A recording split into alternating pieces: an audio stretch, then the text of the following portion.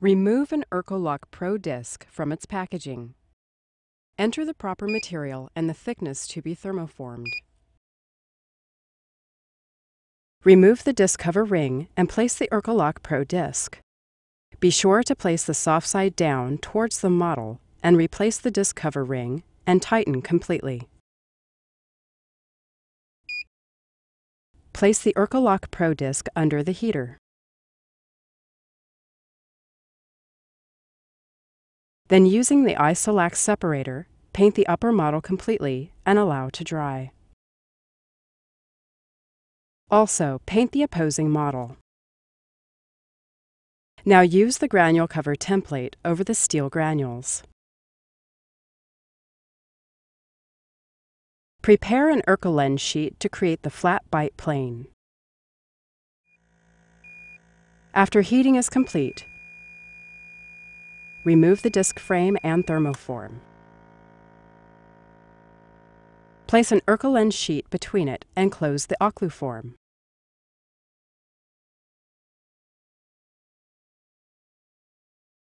Remove the Erkolen and imprint the opposing bite.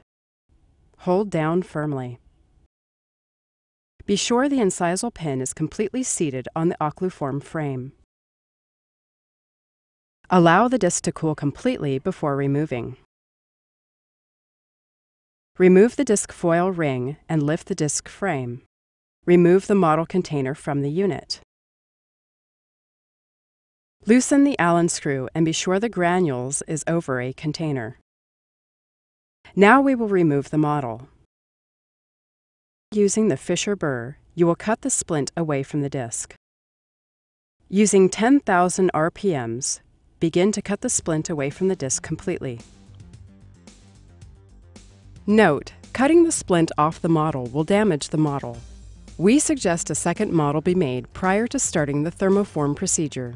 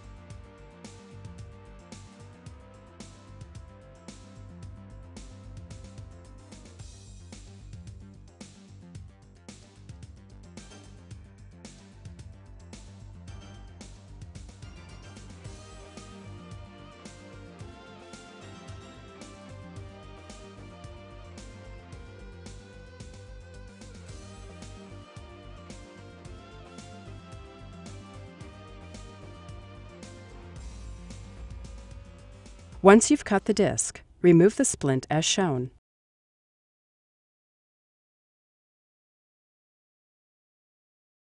Now you're ready to begin your trimming. Using the cross-cut carbide, begin to fine-tune and smooth the edges of the Erkolock Pro. You will note how easy it is to trim away all flash and begin to contour the splint. As shown, you can see that there has been some relief around the anterior region.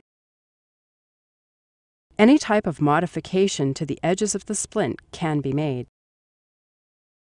Now begin to feather the palate area and continue smoothing the splint.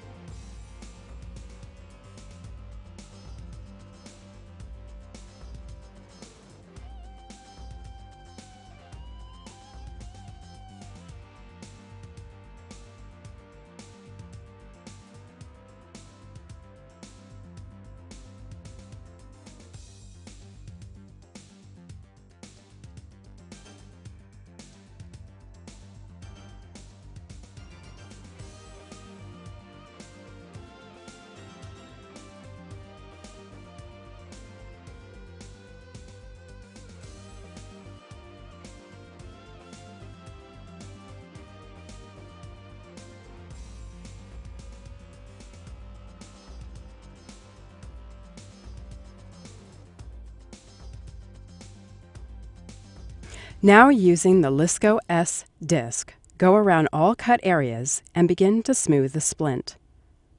The Lisco S disc is ideal at 10,000 RPMs.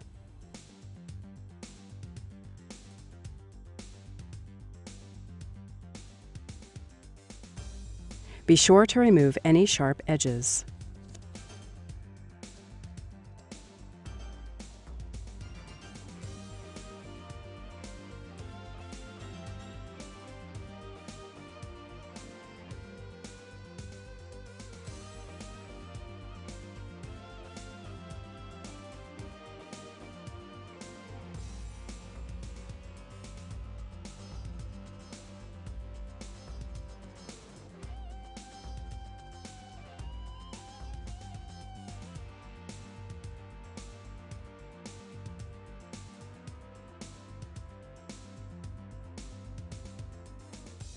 Then, using a polishing paste with a cotton wheel, begin to high shine the splint.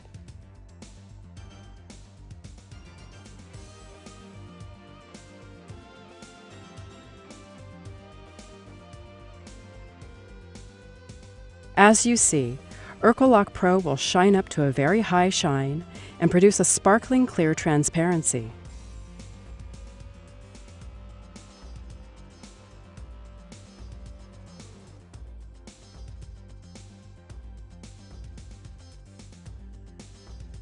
You've now completed an Erkolock Pro hard soft splint. How to make a 4mm Erkolock Pro bite splint with flat plane and posterior disclusion.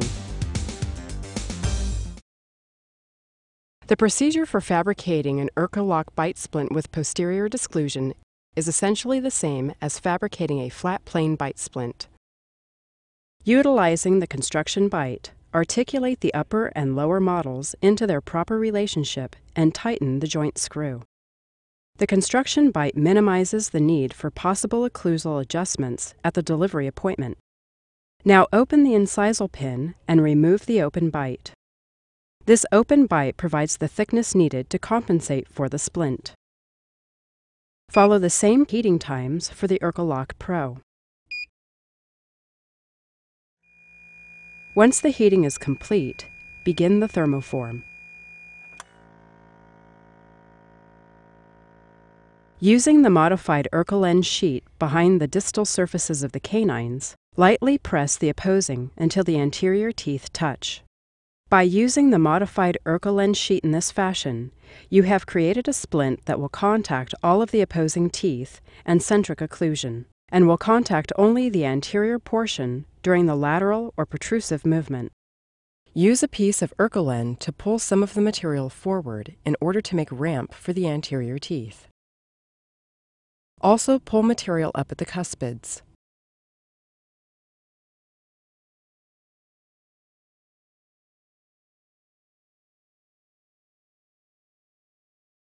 Allow the disc to cool completely before removing the splint from the model.